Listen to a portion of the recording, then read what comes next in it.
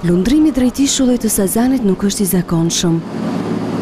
Prej 70 vitesh vizitorët e saj janë ushtarakët dhe familjarët e tyre, që vitet e fundit e kanë braktisur. Rreth 30 minuta larg nga porti i Vlorës, Ministria e Zhvillimit Ekonomik dhe Turizmit po punon për ta sjellë Sazanin në një destinacion turistik. Pas 70 vitesh, Sazani bëhet një ishull i aksesueshëm për shqiptarët, madje edhe të huajt.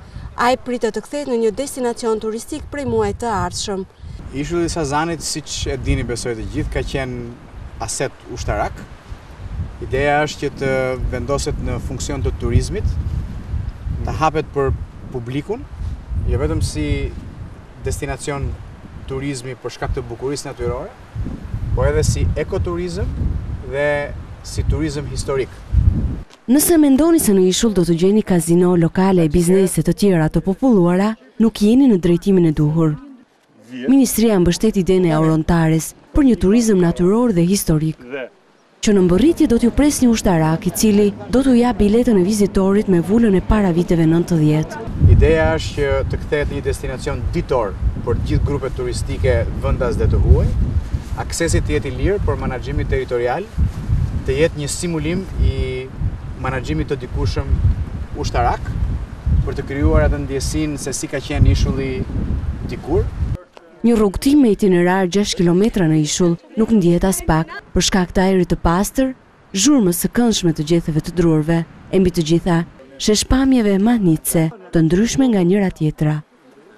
Këto sheshpamje kreu i Agjencisë së Bregdetit i ka identifikuar. Që të ketë dhe, si thua, itinerar natyror, si thua, sheshpamje shumë të bukur, edhe i kemi markuar, do markohen të gjitha, i kemi markuar në hartë, pastaj do implementohet në teren.